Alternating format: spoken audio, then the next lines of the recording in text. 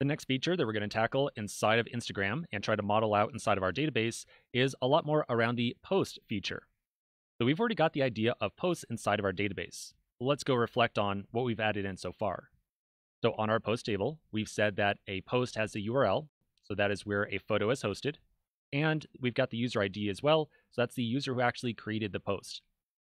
So as we go through some of these different screenshots around looking at a post and also creating a post, we're going to notice that there are many other properties that we need to store tied to a post as well.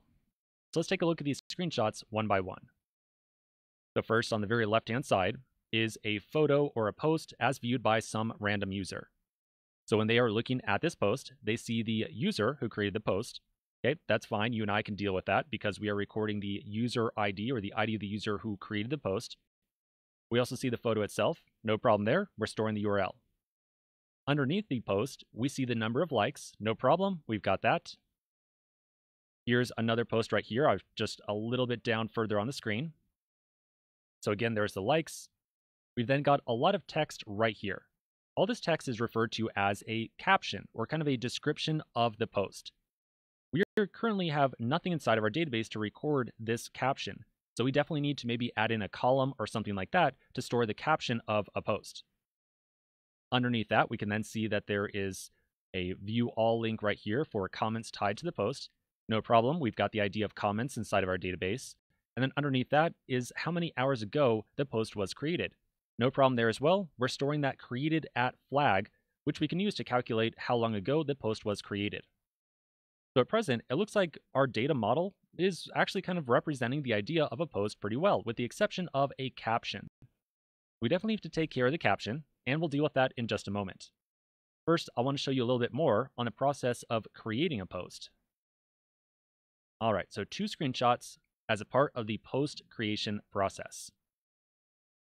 To create a post, you tap some button inside the app that says, hey, I want to create a post, and then you select a photo to add. In this case, I'm trying to post a photo of an American actor named Tom Cruise. So this is one of the first screens that you see right here. Technically, it's the third, but it's the first one where you really start to add in some meaningful information around the post. So we can see very plainly that we are trying to upload some photo, which is going to go and be stored on some remote storage device, and then we'll store that URL tied to it inside of our table. We've already got that. Again, no problem there. And then right next to it is the caption that we want to tie to the post.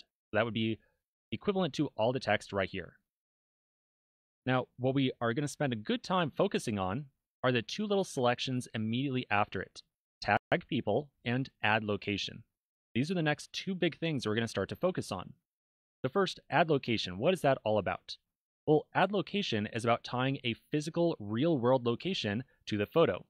If you tap on that button right there, then the Instagram app is going to try to figure out, using your phone's geolocation equipment, your physical longitude and latitude in the world.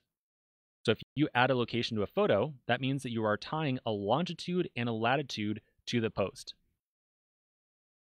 That shouldn't be too bad. We could probably create 2 new columns called maybe latitude and longitude, tie it to the post, and store those 2 numbers. So we could probably figure that out. And how about the other feature here, tagging people? Tagging people requires just a little bit more explanation. If you click on that little option right there, or just tap on it, you see a screen like this one on the far right-hand side. So when we tag a person, that means that we are going to physically tap somewhere on this phone, or on the screen, or on the photo itself right here, and we are trying to essentially mention or tag some other Instagram user to a specific location inside the photo. So in this case, I went to the tag people screen, I then tapped right about here, and that brought up this little pop-up thing, and inside of there, I did a mention to another Instagram user, specifically Tom Cruise. So Tom Cruise right there, that is his username on Instagram. So when we tag a person, we are essentially linking a person to a photo. Not only are we linking a person to a photo, but we're also linking that person to a very specific spot in the photo as well. I tapped specifically right here on the photo. I didn't tap up here at the top right-hand side, or the bottom right, or the top left. So wherever a tag gets added on the photo, we need to somehow store that information inside of our database as well. So that when we go to show this photo to someone else and say, hey, here's all the tags on it, we need to precisely locate each of those tags on the photo. Maybe there's a tag up here to some specific person, another tag up on the top left to another specific person, and so on. So not only do we need to somehow relate a photo, or kind of this picture right here, to some other Instagram user, but we also need to relate some very specific part of the photo to that other person. Okay, so overall, long discussion here. The outcome of all this is essentially 3 big items, and they go from easiest up to most challenging. The easiest thing that we need to improve right now, we need to make sure that a post can have a caption. Easy. We need to make sure that a post can have a longitude and latitude. A little bit more hard. Not really the worst thing, we just need to add 2 columns, but we might want to eventually run a query like, say, find all the photos in some geolocation in the world, like maybe in a specific city. So there might eventually be some considerations around storing and querying longitude and latitude values.